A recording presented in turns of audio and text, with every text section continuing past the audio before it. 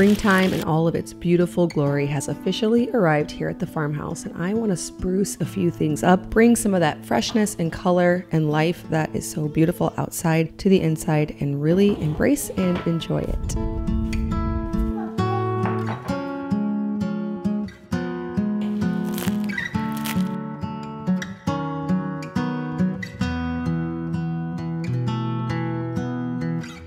Recently over on my podcast, the Simple Farmhouse Life podcast, I was chatting with Mikequilyn from The Nester. She helps people and women and all homemakers to make their home beautiful and help you to make decisions. That's the biggest thing about decorating, is scared of making the wrong decision. So we chatted that out. But anyways, one of the things that we talked about was the temptation to think, if I just add something, if I just buy something new, if I go to Target and pick up the latest line of pillows, then my house will be beautiful for the season ahead. And that's tempting. I honestly think those things too. I get on and I think, oh, maybe if I just got this certain block print pillow or this little, happy spring decor piece, then my house will feel like spring. But a lot of times, instead, it is subtracting, taking away the clutter, taking away things that suggest the season that was before. So maybe whenever transitioning from spring, taking away heavy decor pieces. I had some knit pillow covers, like cable knit, that needed to go. Put that somewhere else, and then add in freshness. Every year I think about these spring things, but then really what makes my home mostly feel like spring is just adding in some potted herbs, some potted tulips, fresh, beautiful colors like the green linen on the apron I'm hanging. Maybe I'll swap a few things around. That's another trick with decorating, is just taking what you already have. If you're feeling bored with your space, instead of adding new things, moving things around, maybe swapping out a chair that's in one spot, putting it in another spot, swapping pillows around. Usually your home looks, if you've at some point decorated it or taken care to make it beautiful, it would look very beautiful probably without any new changes to the outside eye, but you yourself have just seen it too many times. I have this all the time where I'll change something around. People will say, well, why'd you change that? It looked so good before. And really, it's just, I'm sick of it. And so I just need to fluff things a little bit, swap out a little pottery here, an art piece here, maybe put in a new print, maybe switch them around on a different wall. This makes me feel like it's a fresh new space. I have little spaces around my home that change out seasonally, usually whenever I'm just feeling a little bit bored with it. These shelves are one of them. I'll swap out different colored pottery for Christmas time, or like today I put up some fresh herbs and I'll change out the colors, maybe move things around or add some canisters with different flowers and sugar and ingredients like that. Though very small changes, they really make all the difference. Whenever my kids and my husband walked in after this nap time, so a lot of the stuff I get accomplished whenever the baby and the toddler are down for nap, the big kids are outside with my husband, they come in and they all said, it looks very springy in here. So it's really just these small changes that can make such a big difference. It doesn't cost a whole lot of money. It doesn't create a whole lot of waste. We can actually use these herbs while also enjoying them. I don't have to store anything away whenever I want to swap things out again. That's my favorite kind of decor. Another thing that came up with Mikequilyn on the podcast was something that she calls plant math, and how whenever we let a plant die, we feel like we can't buy another because we don't deserve it. But then she talked about how much a plant costs and the amount you're actually paying per month to own a plant, even if you kill it in 3 months. It made me think, I'm going to add more plants. I'm not going to let guilt of letting plants die stop me from enjoying their beauty. Taking a break from my spring farmhouse refresh to tell you about today's video sponsor, something that we love here in our farmhouse that helps to make it cozy any time of year, and that is Birch Mattresses. Birch is a natural and organic mattress company that makes sleep products that you can feel good about having in your own home. For me, I switched over to organic mattresses many years ago because of the off-gassing that happens in the conventional manufacturing process with mattresses. We spend 1/3 of our lives asleep, so it makes sense that that environment is one where we're breathing in fresh, good air that's restorative to our health. And I love Birch Living for the quality products that they provide in this area. We have 3 Birch mattresses here. We have a Queen Luxe as well as 2 of the natural, well-loved Birch mattresses. The Luxe is a premium upgrade with 8 different layers of organic cotton, organic cashmere, organic wool, organic latex. It also has a Euro top that makes it comfortable and luxurious. The steel coils limit motion transfer. They provide adequate support. And so you have this balance of all natural, organic, but also quite comfortable. The best part about all of this is that Birch ships free in the US and comes very easy to assemble. It pops out of the box and you can bring it to wherever in your home you are upgrading your sleep. Birch also offers a 25-year warranty as well as a 100-night sleep trial so that you can be sure that what you are getting will be the comfort level you are expecting, as well as last your family for a good long while. April is a great time for spring cleaning. I've been doing a lot of spring cleaning around the farmhouse, and I'm sure many of you have been as well. You may also be thinking about how to get rid of any unnecessary toxins and allergens, so this is a great time to take a look at upgrading your bed. Birch mattresses are GOTS and GreenGuard Gold certified, meaning they're free of any polyurethane-based foams and harsh unnecessary chemicals and pollutants. I love my Birch mattress and I know that you will too. If you're looking for a new bed, make sure to check out Birch and use my link, birchliving.com/farmhouse for 20% off your order plus 2 free EcoRest pillows. You can also click the QR code on the screen. Okay, in all of my talks of don't buy new things and add new things at every seasonal change just to make your house feel like spring or whatever, in all my talks of that, I did get a couple of bundles of fake flowers. So I got some fake tulips that I put on the wood stove. I put the real ones back on the table and then did the fake ones on the wood stove. It occurred to me that I should put something on the wood stove because when you look out from our kitchen, which is where I spend a lot of my time, into the rest of the house, that beautiful wood stove is so lovely all winter, but right now we really don't need it anymore. And so some faux flowers there add some life, add some beauty to a space that I enjoyed the fire so much. So I'm kind of missing, but it did give it that fresh sense of life. You can find some faux flowers that are very realistic looking. And since we don't have a ton of flowers that come up every single year, mostly just our summer flower garden, I decided that I did want some of those. So I did add those. But with a space that's already a bit minimal, it just added that pop of life that I was looking for. Another thing that I consider spring decor are eggs. We have so many, and I carefully curated my flock so that we would have a lot of different colors so they'd be very beautiful. I first learned this trick using eggs as decor whenever I visited my friend Sarah Jo from Brierton Farm. I went out to her farm in Kansas and she had eggs all over her whole house. Now, I'm not quite that brave because my kids are just a bit more rowdy, and we noticed that very fast while we were there because she had some scaffolding out by her barn, and she said her girls had never touched it. The second we got there, we had kids climbing. So anyways, I'm gonna mostly just keep the eggs to the kitchen, not all over the house, but it was so beautiful at her house. She had eggs at the top of the steps. She just, since they can be out if they're not washed, she used them as decor. And it was so pretty, and it inspired me to use natural things like that for decor. Whenever it's springtime, chickens start laying a lot more eggs, and so it does go with the season. Now I am cleaning up the mudroom. A few videos ago on here, I shared our basement pantry. Now that that space is a kitchen or an extension of the kitchen space, I think it's fitting to move the freeze dryer down there instead of keeping it here in the mudroom. And now we can pop this window open. I'm putting this chair here just as a placeholder. This chair goes outside. But another thing that Michael and I talked about whenever you're struggling to make decisions in your home, using something as a placeholder just to see if you like it, to see how it functions before investing in a piece that will go somewhere where you're not really sure it'll be needed and loved. So I'm popping this door open, adding a little hat to give it a spring vibe, cleaning up, and then putting the chair there to see if that is what we want in that space. Another thing I'm doing is taking all of my dried florals. I made these last winter. Some were florals dried from our garden. Some were just some green things and weeds I picked from around the property. Made a very lovely arrangement for the entire winter, but I'm ready for something more fresh and springy. Again, these are faux flowers, but last year I purchased some faux flowers and I enjoyed them for, I say last year, but it was probably a couple years ago. I enjoyed them for such a long time, and I actually still have them and am going to put them somewhere else in the house. So they last such a good long while that if you do find some that are real looking, it's a great investment because it brings a lot of joy. Fresh flowers bring even more joy, but you can't always have them. You don't always have access to them.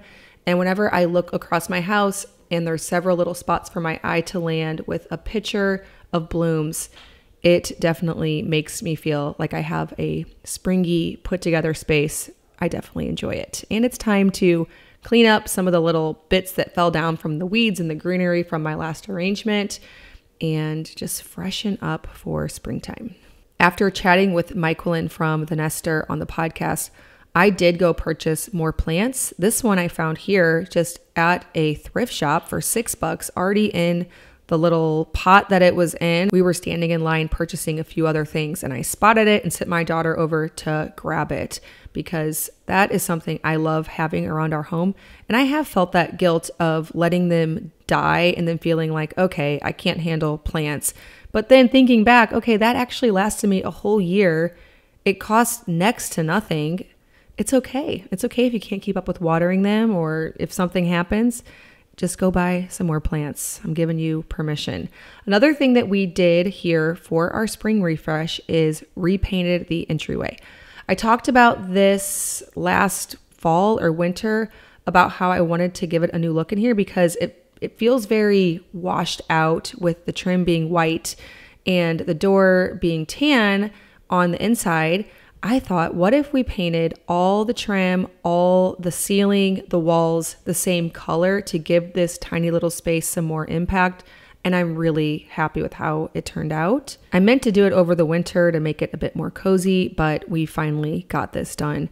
It's the same color that we have in the bathroom that's nearby, and then also in the mantle that's in our bedroom, which is nearby. It is Sherwin-Williams Balanced Beige. I really like the way this color feels. It doesn't really have any pink or different undertones. It's mostly just a very, as the name suggests, balanced beige. I still had my Christmas wreath up. It had a lovely little bow on it because I made it at a wreath making party and I found this pretty velvet ribbon at the party. Too pretty to put in the basement, so I just took the ribbon off of my Christmas wreath and put it on a little faux spring wreath. I'm very happy with this one. Here's another example of something I bought, but I didn't buy very many things. I mostly just swapped things around. This one, though, faux, looks very realistic. I also took the basket from in the kitchen, put it here on the entryway. I added a plate to the wall in the kitchen underneath the cow painting, just trying to bring lots of color and new life, and it definitely feels a little better in here. I stack magazines here in the entryway that I'm currently reading, but sometimes I just get a few too many, so I'm gonna minimize that down and water my plant and enjoy these warm, springy days.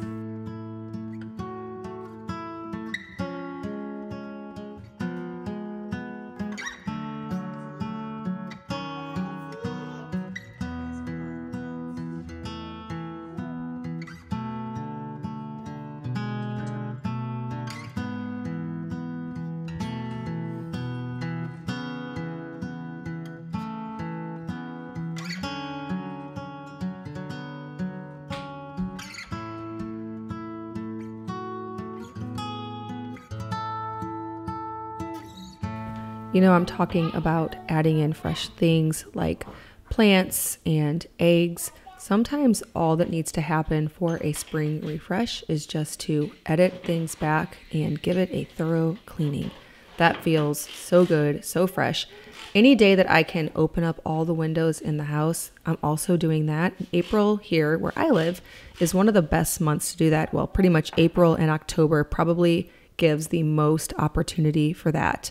So I'm enjoying opening up bathroom windows, the front door, creating that cross draft, that breeze that flows through the house and makes everything feel nice and fresh. I do it in the kitchen and then open the back door. I love it whenever you can feel the wind and the breeze kind of whip through the house. See a candle flickering and the linen blowing in the breeze. These are the things I romanticize about April and country living. You know, even if you don't live in the country, you can do all of this. I did this when we lived in our last house that was right in town. I decorated in this way. I brought fresh things in seasonally. I opened the windows. I still had this feeling, this vibe that I love so much this time of year. There really isn't much to do in the bedroom except for clean it, water the plants, dust the mantle. I already feel the colors in here already feel like spring. Earlier, I was talking about subtracting things and paring down and editing down instead of always adding more for decor. One thing I did recently was get rid of the painted couch. So I still have the painted chair here, but the matching painted couch, I ended up wanting to move that because nobody ever actually sat there. Sometimes you almost have to see it gone to figure out what should go there. And that helps you to make decisions by using things as placeholders, by editing back.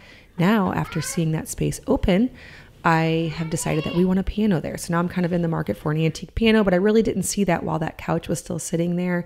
Sometimes you just make these changes very incrementally. You don't have to have a whole plan before just starting and putting one foot in front of the other to see what might make the most sense.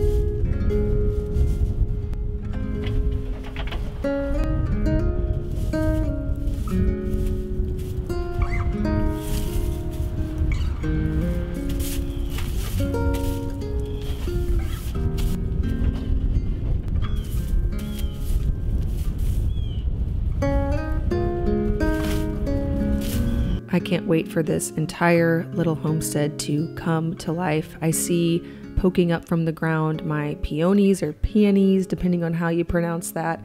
I can see the hydrangeas are all starting to bud, and there's blooms on the apple trees and the pear tree.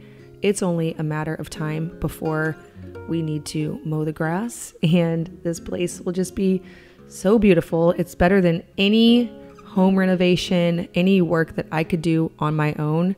Just the Lord provides a beautiful space outdoors in the spring and summer, and I am so ready for it.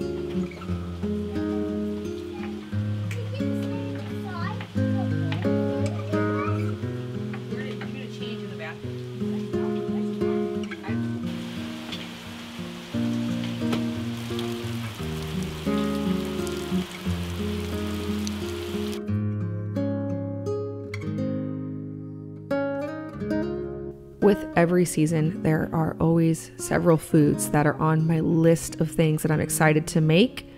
Of course, we live in the modern day. We can make all things year-round because we can find all things at the grocery store, which is a modern marvel, and I do appreciate that a lot. But there are certain things that just taste better certain times of year. Soups and chilies and heavy roasts, those are all wonderful all winter. They're hearty, they're comforting. And then in the springtime, there are certain foods that you can add herbs to. They feel fresh, they feel light. You can add in things that come from the garden or come locally.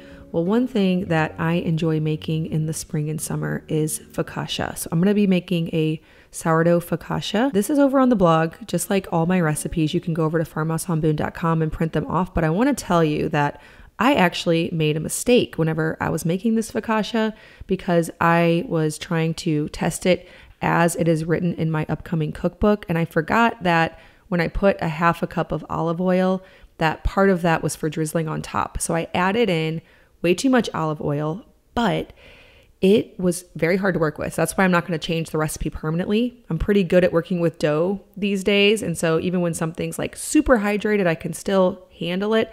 So I'm not 100% sure I want to change the recipe, but it made this crispy, flaky, I don't know if flaky is the right word, but very like crispy and light because I added a half a cup of oil to the dough. So whenever you go see the focaccia recipe over on the blog and there's a 1/4 cup in the dough and then a 1/4 cup on top, if you want to be brave, add a half cup of olive oil to that dough because it made the best focaccia ever. So I'm probably only going to ever make it that way here in my own kitchen.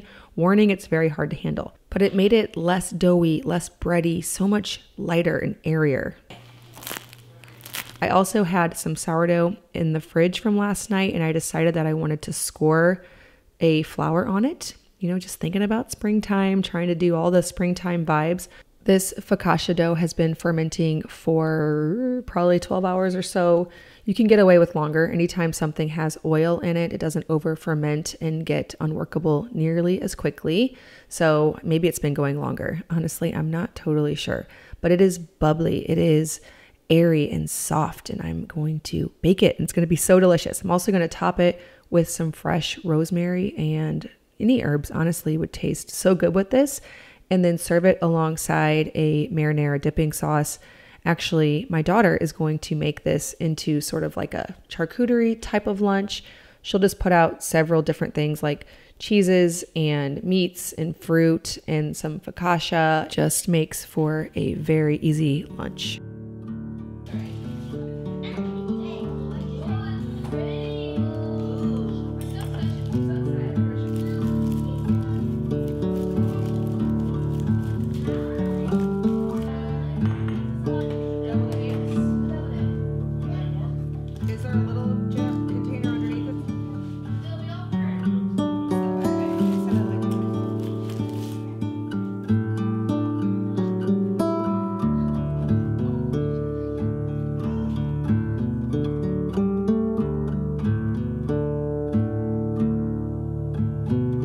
I hope you are having a lovely spring. Thank you so much for stopping by our farmhouse.